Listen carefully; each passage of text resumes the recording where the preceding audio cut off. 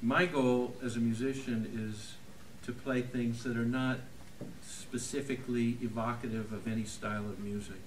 You know, I'm not going to strum a folk tune or play a jazz tune or rock out. It'll be more what we call non-idiomatic, meaning it just draws sound. It's a sound thing.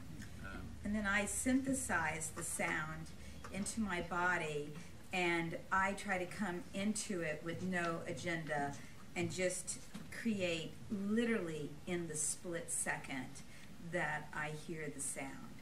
So I try not to have, I think if you have a preconceived idea, it takes you totally away and you're always like a step ahead or a step behind. So this process, why I like it so much, is that I have to be really honest. I can't lie to you. So that's, I think, why I really like it, is that every time I go into it, I discover something new. So it's not like I go in and do the same steps over and over. And I'm 56 years old, and I've been dancing since I was 3. That's a long, long time. So I know my thing really well, you know. So I think that that's why I've committed to this art of improvisation, is that it's always new for me. I'm always discovering something new. There's always a surprise. Okay, here we go. And we get the hook in 6 minutes or so, Derek? Pretty much. Okay. Okay. The hooker's right here. Sarah, do you want to just dim the lights a little bit when we hit that? And then I'll know, because I really don't have a sense of time out here. Okay, thanks. Okay.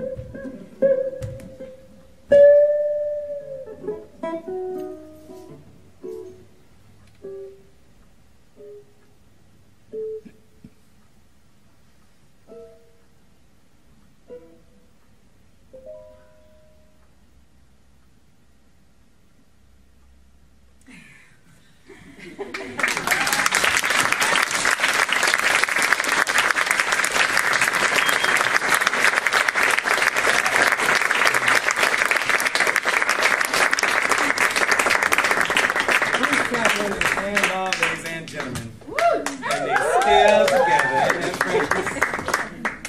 That was actually really fun. That's the first time we've actually had them together on this stage in Waterford Hall. And, okay.